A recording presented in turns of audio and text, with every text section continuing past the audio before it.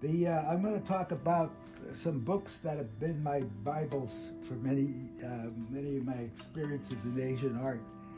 And I started doing Sumi painting when I was a teenager. I sent away for a correspondence course in Sumi painting from Horseshoe, North Carolina, from an Asian artist there in the mountains. Anyway, you do. But a book that is a classic and that everyone should have that's studying Asian art, that's say Asian in the sense of the Chinese, Japanese, Korean, the Far Eastern art. And the Mustard Seed Garden Manual of Painting is the Chinese Manual of Painting. To understand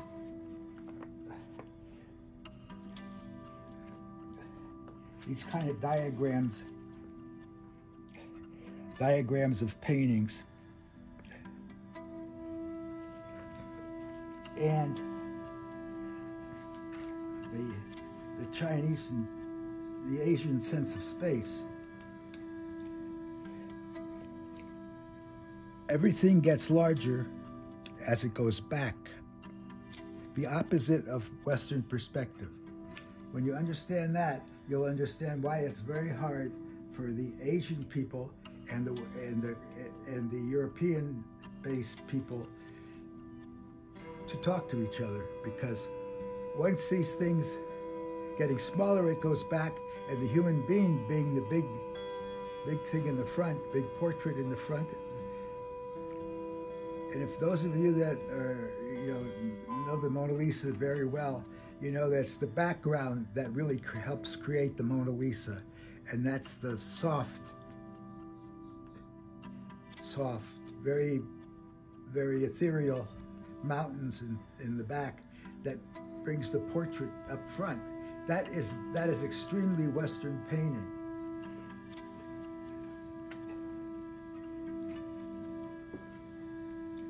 In Chinese or Japanese or Korean painting, the mountain in the far back is larger than the mountain in the front.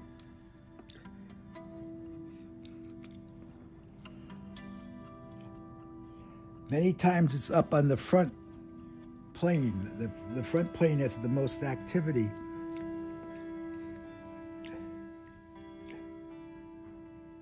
And maybe the back is nothing.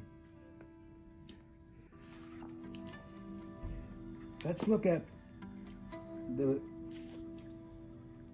next book. Okay, the Mustard Seed is a manual of painting. A manual of painting, in other words, for people who want to paint like a Chinese painting. The next one is The Principles of Chinese Painting by George Rowley, and this is from Princeton.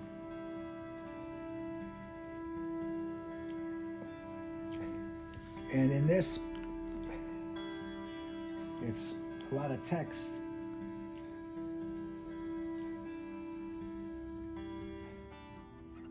And that's one of the things I don't like about the book.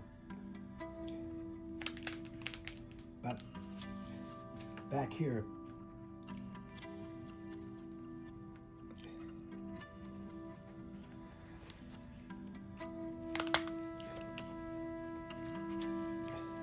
little house, big mountain. Not the big house and little mountain, the reverse.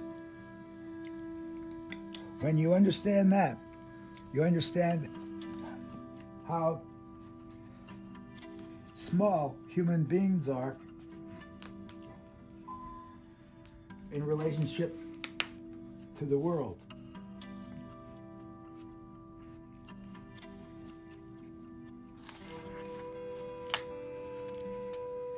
And very subtle, how subtle the earth is.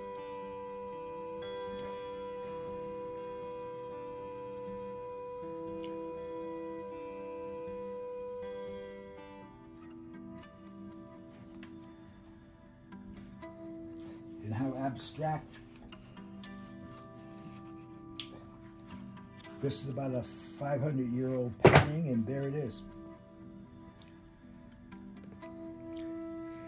Much of our abstraction that we think of as so innovative in things the Chinese were doing for centuries, Japanese for centuries,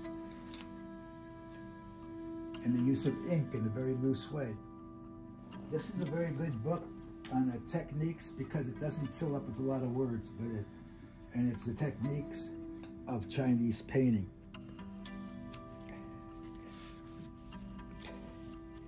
Again, very abstract, very loose. This book is very good at getting up close and finding sections and showing the technique off in terms of sections of the painting and how the brush works.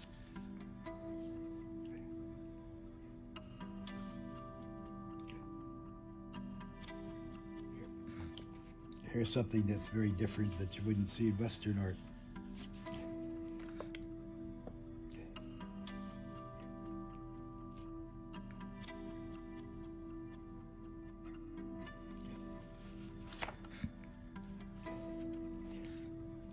Showing pieces of paintings or little sections, ways of painting with the textures of rock. Mostly these are the mountains and the rocks in the mountains.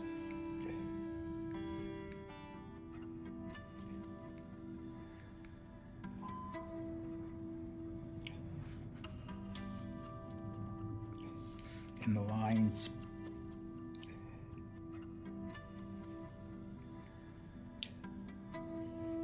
We would make this part's the smallest, that the biggest. So that's, again, how much the reverse perspective is in there.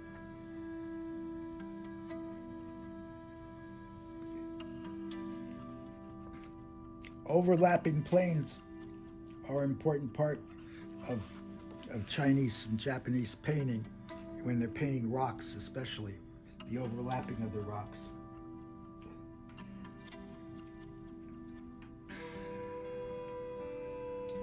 You could paint, showing here the flowers, the details of flowers, the details of the bark on the tree.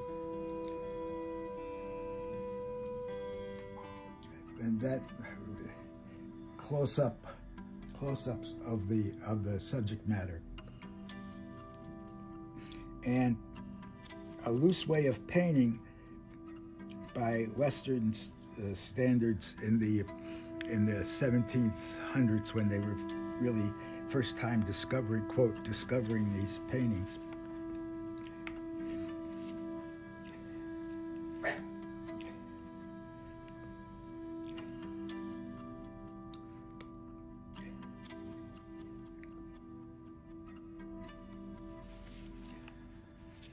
And then sometimes they get very elaborate, like this waterfall. And the tree looks like it's upside down, but in the one on the left.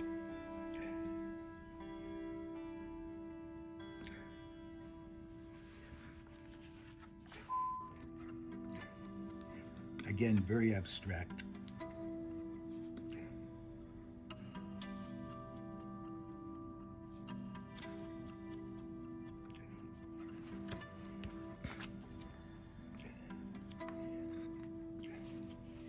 You could have a bright color way up at the top in the back. It's okay. It goes back. It doesn't come that far forward, but there's the overlapping is right here. This, without this, the bright blue comes forward. With this, the bright blue stays back. Okay, all these are part of what the techniques of Chinese painting. This is the Sumi book. There's a lot of books on Sumi painting. Some of them are very elaborate, some of them are very simple. I like this one because it's simple and direct for just showing people. And things are how simple a flower can be, or a leaf. And I just hung yesterday some paintings of flowers in the garden in Mexico, and in the over there at the deli across from my house.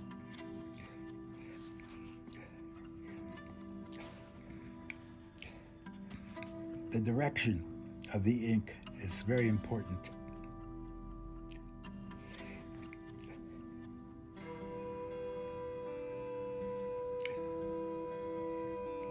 You're drawing as much as you're painting. You're drawing with the brush. Fish, just a few strokes, and you have the fish.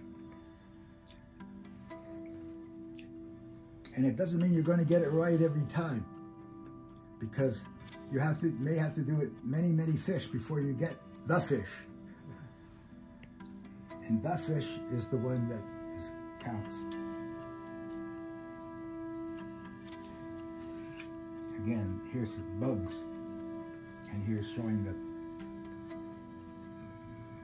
the shades in the brush. Okay, so at the tip of the brush will be the darkest. The lightest will be at the top of the brush where and it's lightest because it has more water up there. It holds more water.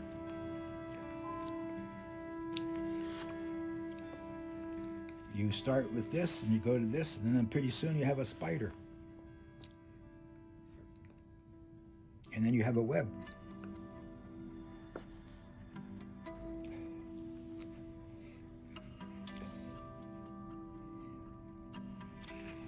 Or a lizard. Or whatever. Penguin. The important thing is you're drawing with the brush. Bamboo. Bamboo is one of the ways that you learn how to use goat hair. And I'm going to show you in a few minutes what goat hair does. This is a problem with the brush. If you push it down, you're making the bamboo stalk. One of the exercises they would give me when I was in high school, in the correspondence course, make a bamboo, make a bamboo. It was always say that on in the whatever, you know, the wording there.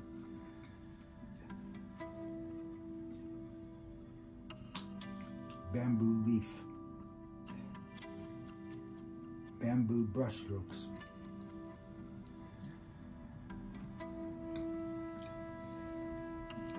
Okay, here we have the stick, which today we're not going to use. We're going to use another ink. And that's the ink stick, and that's the grinding stone, and the water is down here.